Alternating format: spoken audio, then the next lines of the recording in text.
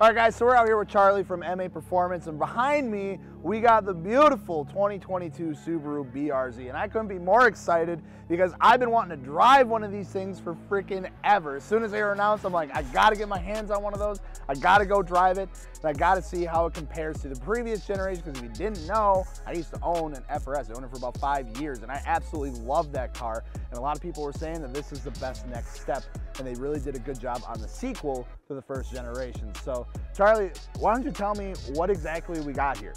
So as you said, and obviously as you guys can tell, it's 2022 Subaru BRZ. We picked up the car pretty quickly after they got released.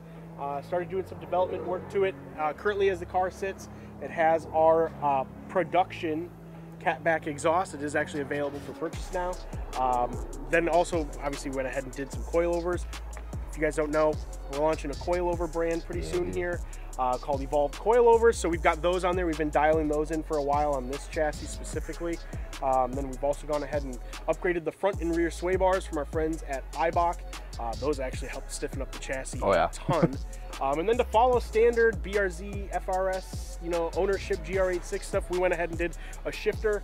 We actually went and did the IRP chassis mounted shifter from the first gen, which makes it feel absolutely. It's incredible. It's so notchy, it's so tall, it's perfect. Yeah, it feels really great. It feels really, very just like track inspired, right? It makes you feel confident. Absolutely. On top of that, we went ahead and did the Race 57 Transcend wheels and the gunmetal gray finish with the yellow Euro stripe.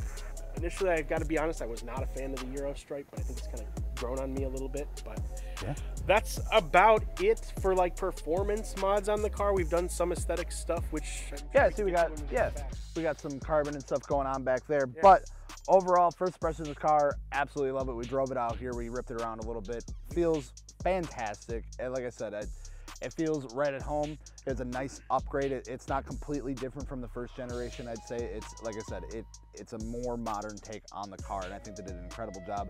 They fixed a lot of the quirks that the first one had. Obviously, the most notable one being that torque dip, the horrendous torque dip of the FA20.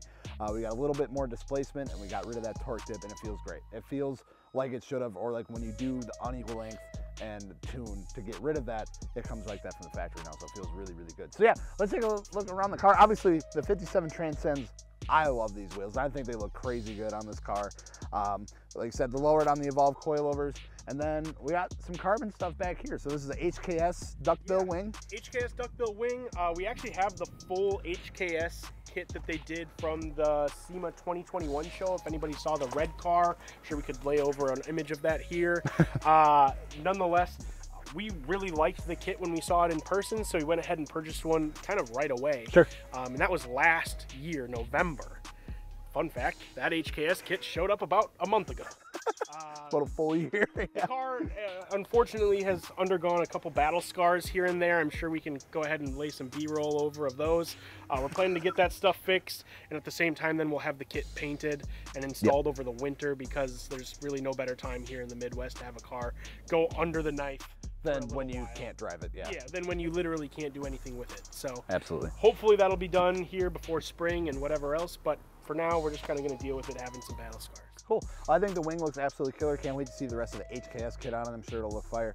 Let's come around back to the exhaust. So you said this is your actual production exhaust. This is ready to go for the new BRZ 86 right now. And it looks really good. Honestly, it looks OEM plus in the fact that you don't have like some big mufflers hanging down or like some crazy pipes or anything. I think it looks killer. It sounds very modest, but it sounds good. Obviously, we were kind of talking about this in the car. You'd have two different types of people. You want the people, or you have the people that want this as their fun daily driver. That's kind of me. And then you have the people that are like, no, I want to go crazy with it. I'll make it loud as possible. The lightest weight. And Tomei's a great business to support. Absolutely. But the MAPerformance exhaust in here sounds absolutely killer. This, like you said, there's a full catback ready to go. That's awesome.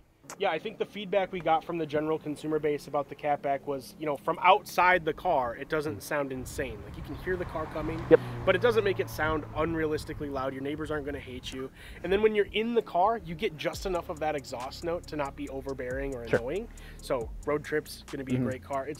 It's a great catback for someone who drives this every season. Absolutely. And we were kind of talking too, like, from the factory, these cars are incredibly quiet. They are so quiet. There's no induction noise. There's no exhaust noise. You can't really hear anything. So you guys were talking about doing something with the header and then an intake in the near future as well. Yep. And I think that'll open up the car a ton. But as it sits right now, this thing was an absolute blast to drive. Coming from a previous generation owner for multiple years and doing kind of similar modifications, the suspension, your wheels and tires, you know, just like the driver feel mods. I'd say that they took that to the next level here, and it feels really, really good. I'm glad we're making dreams come true. All right, Tyler, so we're talking about the exhaust. Can we hear it? Absolutely. I want to hear it from outside the car. I heard it from inside the car. Well, I want them to hear it.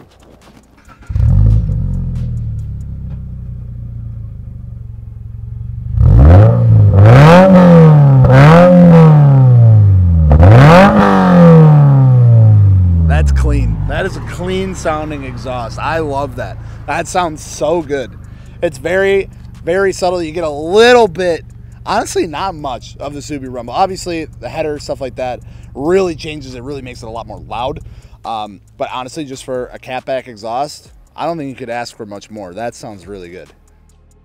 No, it feels very, very similar. So you said we got the Evolve coilovers on here. Yep. Got some Eibach sway bars. Yep, front and rear. Awesome. And then, IRP shifter, obviously. Yep. This is from the actual first gen. We were looking for a short shifter, but at the time, nobody had released a short shifter because the lockout was different. And the only reason this would work is because it's got the push down button on top instead of the directional lockout change. So no, it feels great, man. Like, honestly, I think they updated the interior nicely. It's not over the top or anything like that. That was what I really enjoyed about mine. It was like, it was very basic. And this is still basic, but it gives you that nice update. Yep. Yeah, I think this is one of those things where they didn't try and do anything nuts. Yeah. I mean, again, some of that stuff tends to kind of get outdated really quickly anyways. Sure. So keeping it simple was really, I think, the idea here. All right, guys, so there you have it. There's a quick review of the 2022 MAPerformance Subaru BRZ. Charlie, thank you so much for letting us get our hands on this. Anytime. And of course, just, you know, check it out. So I'd love to know your guys' thoughts on the new BRZ or the GR86. I'm not gonna lie, I'm not partial to the GR86, but let us know down in the comments below. And if you need parts for your new BRZ, GR86, or whatever else you might have, check out MAPerformance. You need wheel tire suspension, check out us, fitmentindustries.com. That's all I got. That's it. Bye.